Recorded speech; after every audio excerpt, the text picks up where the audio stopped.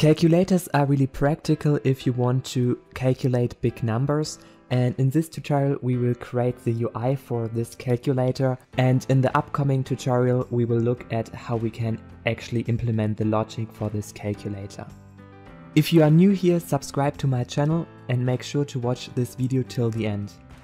The first thing we like to do is to create here all these buttons which you see here on the bottom, and therefore we go to our build method, and here inside we create a column.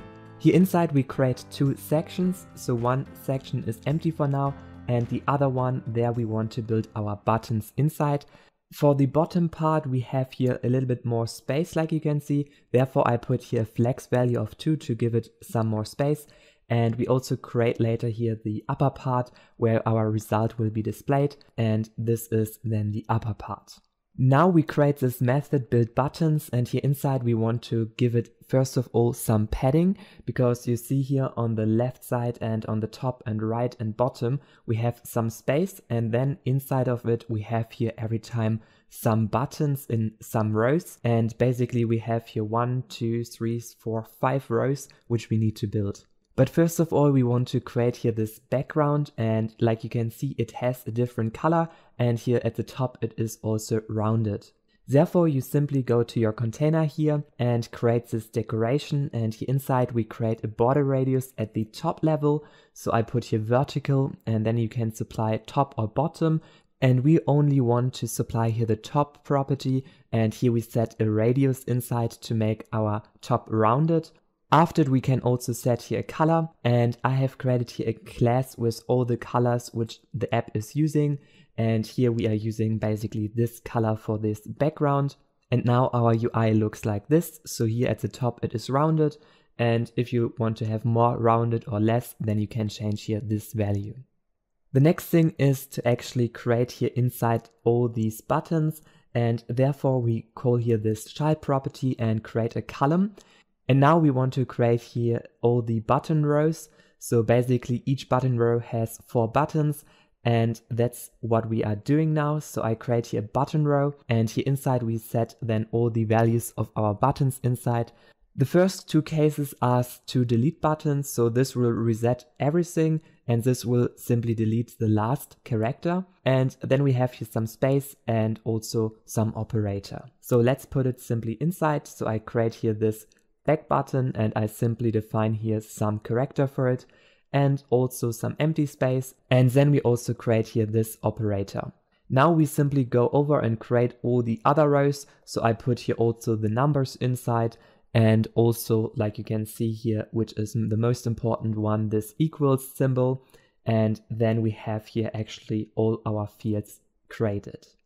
With this we have already accomplished a lot, so we only need to create here this build button row, and here inside we need to set then 4 parameters, so the first one, the second and third and fourth. And what we do then is to create for each individual item which we get here this button, so we want to create this UI now. The first thing we do here is to create a new list with all the parameters which we get, and then we simply create here a new row where we want to build for each individual item this new button design. Around our row we also want to put expanded inside, and we do this so that the buttons get here the maximum space and they are all equally distributed between our rows. After it we create actually all these buttons, so we go over this row here, and then we map this text which we get to a button. And therefore I create here a new button widget which we want to create later, and here inside we put then this individual text. So this could be like, for example, this one here. And then we also want to implement here 2 methods. So the first one is if we click on this button, and also if we later click longer on this button, then we also can add some functionality for it. Therefore I have created here a new file where we put our button widget inside, and here I also get the text which we then display for this button. And also if we click on this button, then we have here 2 callbacks. Now let's go to the build method and create an elevated button. And here inside you need to set the on pressed and on long press, which means if you later click on this button short, then this is executed, the first one, and if you click here longer, then the second one will be executed.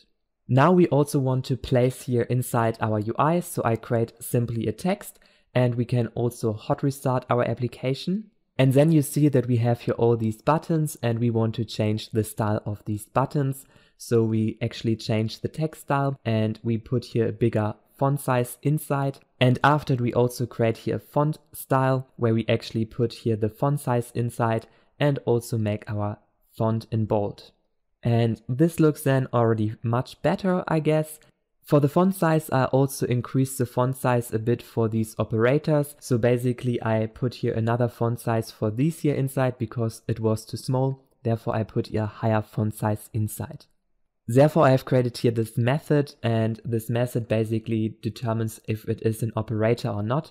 And if you want to check this source code out, you can get it with the first link in the description. And with the second link, you can get my Flutter course where I teach you how you can become a more advanced and better developer.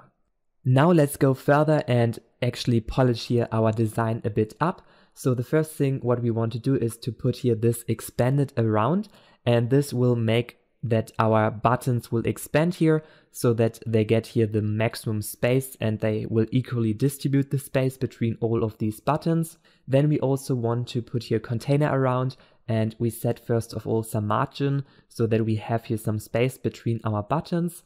Then we also want to increase the height because right now it is not a square format. However, if you put here this height double infinity inside, then we have here actually this square format for our buttons. And if you compare now our design to the design which we want to reach, we are already pretty close. So only what we need to do is now to change here some colors of the background color and also this text color. What you also can see is that we have here a different symbol for this delete icon, and that's also what we want to do. So we go here inside and go to our child, and every time if we have this symbol here, then we want to replace it by another symbol. So we put here an icon inside, and there we take this backspace icon, which looks then like this. So every time we have this text, we simply replace it, otherwise we show this normal text inside of our button. Now let's change also the style of our button, therefore you call here this style property, and then you can create this elevated button, and here inside we set first of all the shape. So you can set here for example this button to a rounded button, and therefore you call here this rounded rectangle border and put here a radius inside, and this will look then like this. And if you want to have it more rounded, then you also can change here this value. Then we also want to delete any shadows from this button, therefore we call here elevation 0, and we also put here this color to a different color, and this will be a darker color which I have here inside of this file. To make our UI more interesting, we also want to choose here different colors for some buttons. So basically the operators are in the red color and the delete buttons in the green color. To change the color for these buttons, we simply create here within our button widget a new method, getTextColor, and here we put the button text inside, on which we then determine what color we choose for this button. And here inside we put then a switch over this button text, and in case it is an operator, so if it is here on the right side, then we want to actually set here this red color for these buttons, and therefore I choose here simply from my colors this operator color, which is this red color here.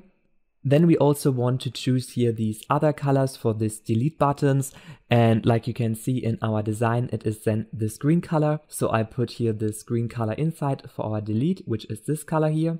And lastly, we also can have here a default color for all the other buttons, so in my case it will stay the same color, and I will simply put it here to a white color. However, if you like, you can also later change here the colors of these numbers. And the next thing is to simply go to our build method and actually to call this getTextColor method, which we have created. And here inside we put then the text of our button, and then we get here the color back.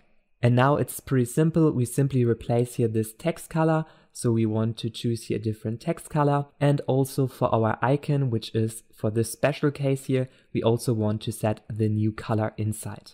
And then we need to hot reload, and then you see directly that our design looks exactly like the design what we wanted to accomplish here. The last thing what we want to create here in our design is also to put these results here to the top, and this is pretty simple. So we go here again to our main file, and here, like you remember, we actually created all the buttons here below, and this is then the top area which we want to implement right now. Instead of this container, we put then this build result method inside which we want to create, and here we basically create a column to display two texts under each other.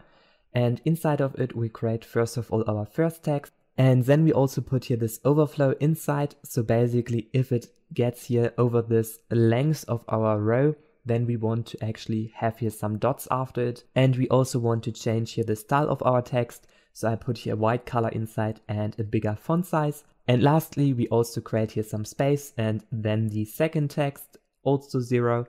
And here we put basically a gray color inside for this text and a smaller font size like before. This will look then like this, and now the only thing what we need to do is to align it here properly to the left side. And how you do this is by first of all putting here this cross-axis alignment to stretch, and this will make sure then that it is going here to the left side.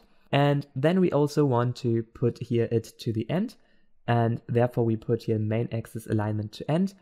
And the last thing we want to create here is to actually put a padding around so that we have here some space on the left and bottom side.